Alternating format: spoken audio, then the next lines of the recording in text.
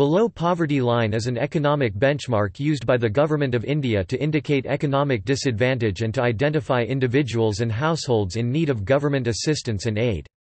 It is determined using various parameters which vary from state to state and within states. The present criteria are based on a survey conducted in 2002. Going into a survey due for a decade, India's central government is undecided on criteria to identify families below poverty line. Internationally, an income of less than $1.90 per day per head of purchasing power parity is defined as extreme poverty. By this estimate, about 21.2% of Indians are extremely poor. Income-based poverty lines consider the bare minimum income to provide basic food requirements. It does not account for other essentials such as health care and education. India is an extremely poor country according to this.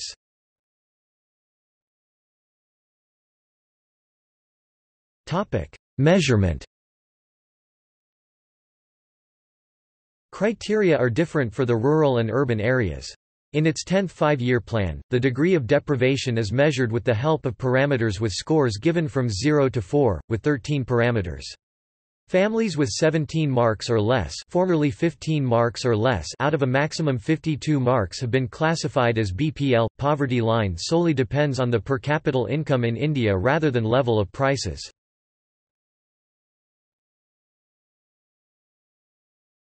Topic: Ninth Plan. In its ninth five-year plan 1995–2002, BPL for rural areas was set at annual family income less than 20,000 rupees, less than 2 hectares land, and no television or refrigerator. The number of rural BPL families was 650,000 during the ninth plan. The survey based on this criterion was again carried out in 2002 and the total number of 387,000 families were identified. This figure was in force until September 2006.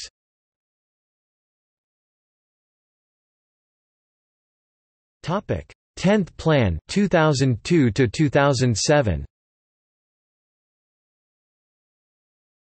In its 10th five-year plan 2002–2007 survey, BPL for rural areas was based on the degree of deprivation in respect of 13 parameters, with scores from 0 to 4, landholding, type of house, clothing, food security, sanitation, consumer durables, literacy status, labor force, means of livelihood, status of children, type of indebtedness, reasons for migrations, etc.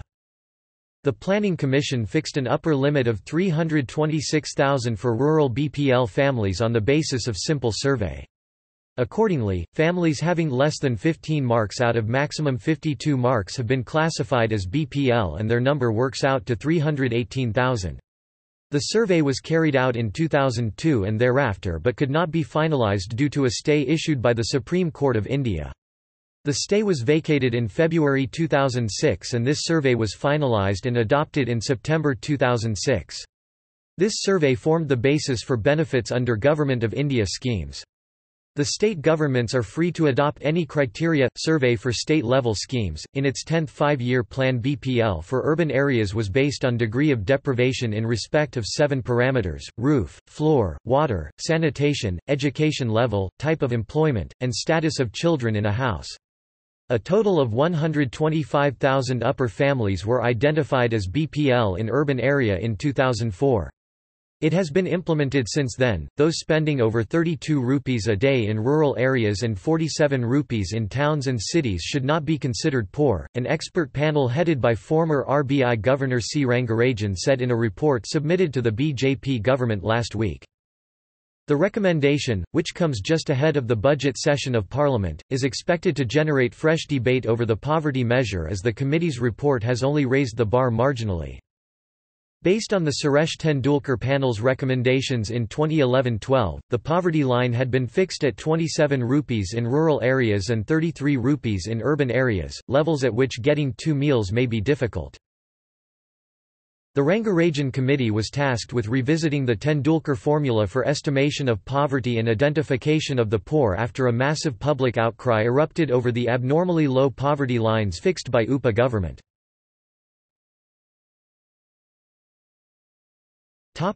Kerala. The Government of Kerala is one of the few state governments which has formulated its own criteria. In Kerala there are 9 parameters. Families which lack access to 4 or more parameters are classified as BPL. The 9 parameters for urban areas are: no land or less than 5 cents of land, no house or dilapidated house, no sanitation latrine, family with an illiterate family member, no regular employed person in the family, no access to safe drinking water, women-headed household or presence of widows or divorcee, scheduled castes and scheduled tribes (SC, street), mentally retarded or disabled member in the family.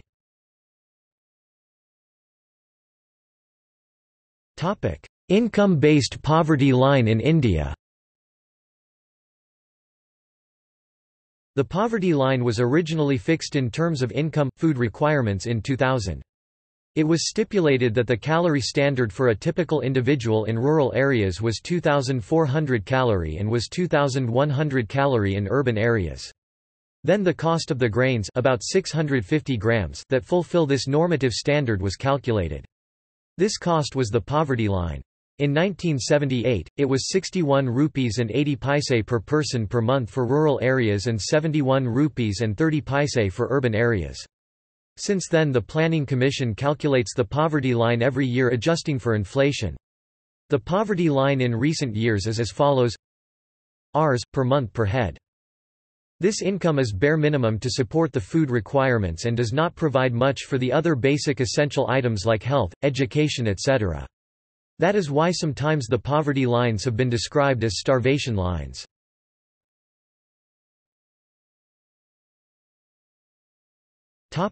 Fixing of cutoff marks at 17. The socio-economic survey conducted during 2002 was based on 13 socio-economic indicators enlisted by Government of India indicating the quality of life and by score-based ranking for all households. Each of the indicators have 0 to 4 marks. Thus for 13 indicators, the tentative marks obtained by the families are from 0 to 52 for all the districts. The Supreme Court of India in writ petition No. 196/2001 filed by People's Union for Civil Liberties, the result of below poverty line census 2002 need not be finalised. Later in October 2005 the Government of India informed that based on the advice given by the Additional Solicitor General, it has been decided to finalise the results of below poverty line census 2002 without deleting the below poverty line families already existing in the below poverty line list of below poverty line census 1997 and to follow the following procedure for finalisation of below poverty line list. Preparation of below poverty line list. Approval in Gram Sabha. Appeal to Block Development Officer and Collector. Display of final list. The Government of India then decided that the below poverty line list for 2002 could be finalised as per original guidelines. The Director of Rural Development and Panchayat Raj stated that in the below poverty line survey done in 1991 out of 8,433,000 rural families 3,446,000 families were identified as below poverty line families. In the below poverty line survey done in the year 1999 out of 9,388,000 rural families 2,737,000 families were identified as below poverty line families. He has stated that if the cut-off mark is fixed as 16 the total number of families would be 2,548,000 families against the total families of 8,665,000 which is lesser than the number of families indicated by Government of India viz. 2,677,000 families. If the cut-off mark is fixed as 17 marks, then the number of below poverty line families would be 3,051,000. This is marginally above the number of families indicated by Government of India, i.e. 2,677,000 families. He has therefore recommended that the cut-off marks to arrive at the number of below poverty line families may be fixed at 17 so that no below poverty line family gets left out of the list and requested orders of government in this regard. The government after detailed examination has decided to accept the proposal of the Director of Rural Development and Panchayat Raj and accordingly order to fix the cut-off mark as 17 for identification of a family as below poverty line family. 8.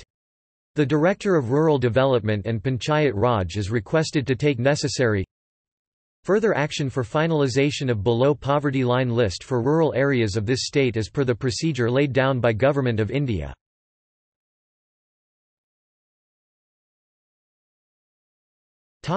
Example: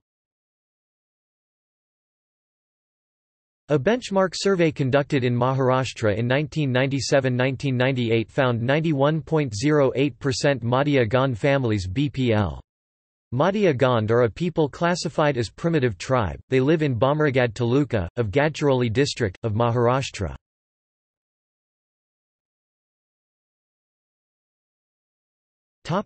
Criticism of BPL criteria.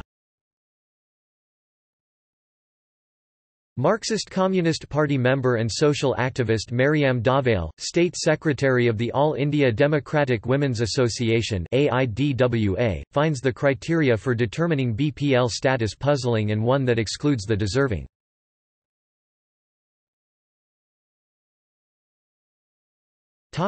Example of misuse of BPL schemes.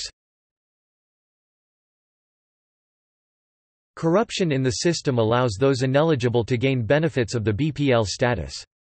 A chain of corruption exists between the government officer to the government-appointed retailer, resulting in grain and fuel being diverted to the black market. In some places, it has been reported that for the sake of their votes, some corrupt MLAs and officials made government employees gain benefits under BPL scheme. An approach to combat corruption is to attempt linkage with Aadhaar.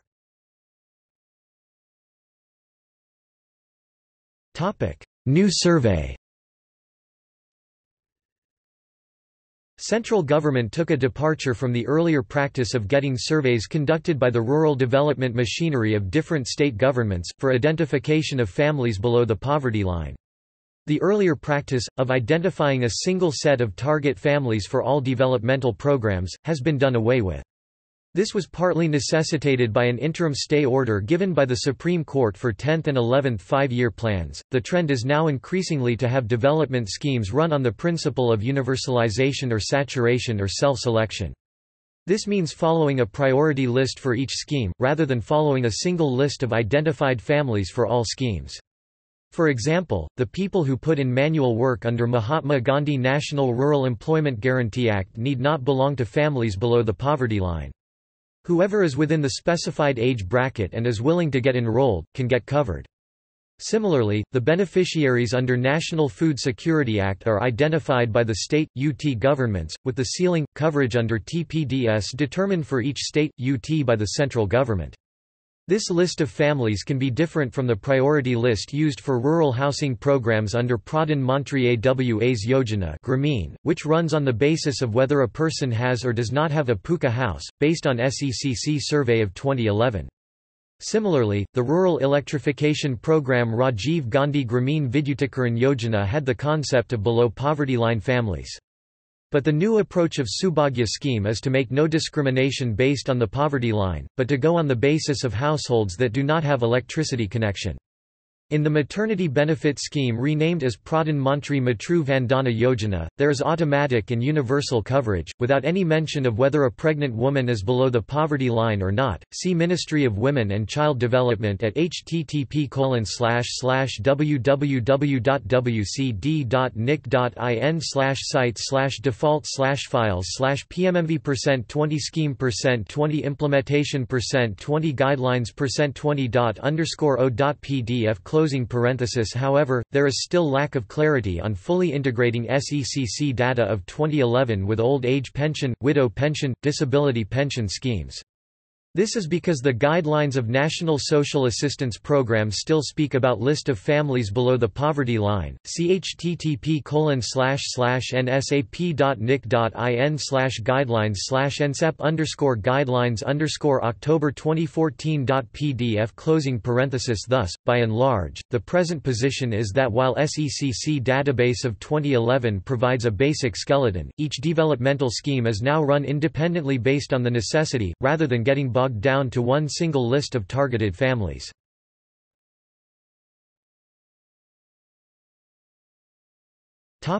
See also: Famine in India, Malnutrition in India.